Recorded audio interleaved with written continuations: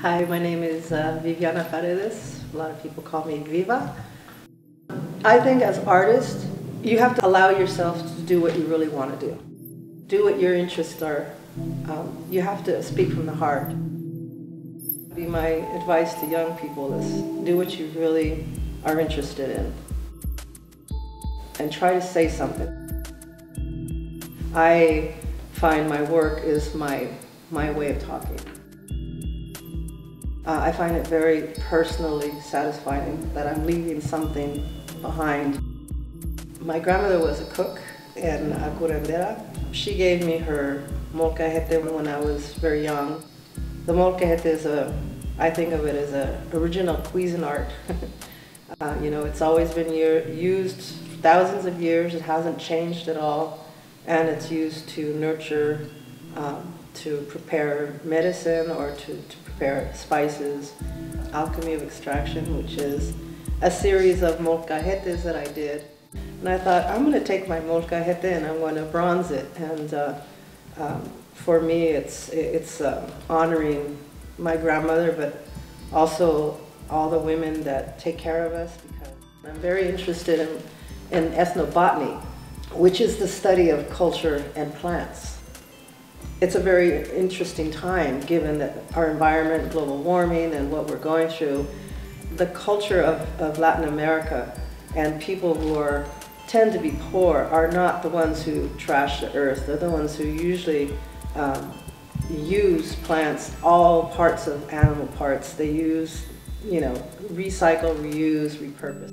The maguey to me is a very iconic plant, both the culture, the mythology behind it, but also everything about that plant is usable. And when I was doing this piece, I was trying to wrap my head around what was going on in the desert.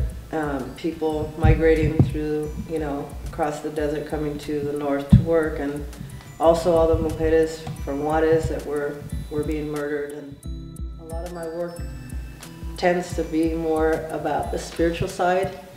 And so this piece, Alma, I thought about, these women and people who are dying in the desert, that no one is witnessing this. And then I thought, no, nature witnesses what happened. And so that's what I decided to use as this plant that witnesses these people dying.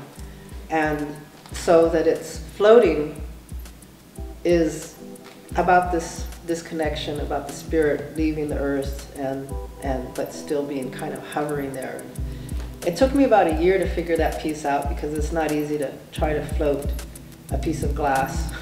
My Pocha tongues is about me. I was born in the 50s, so there was no bilingual classes, and it was really looked down on for you to speak Spanish in school, so you used to get punished. And so I felt like language got taken away from me. But that was sort of like tearing out my tongues, taking out my way of speaking, because my whole world was Spanish. I made these hollow tongues, all these different shapes, and every one of the tongues is filled with medicinal herbs that address the mouth, the breath, the lungs. And it was sort of my way of forgiving, because it wasn't my fault. On the other side of that also is I didn't know I was dyslexic until I was in my 40s. So when I got older and older enough to go, okay, I'm going to get my language back, I'm going to learn to speak better Spanish, I couldn't do it through the textbooks because it made no sense to me, and I didn't know that until afterwards, that people who are dyslexic have a really difficult time learning the way they teach. You learn differently. So, I'd be in class taking Spanish class, and then the teachers would always say, you're my best student, but you're lazy and you don't focus, and I do lousy on tests. So when I found out I was dyslexic, it was like this whole world pressure came off of me, and I thought, I've been beating myself up and punishing myself for not being able to learn to speak my language better.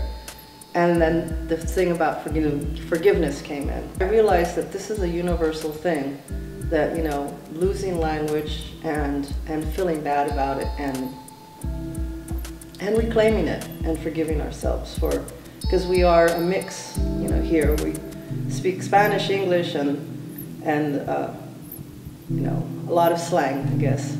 So that's what that piece is about, my Pocha Talks.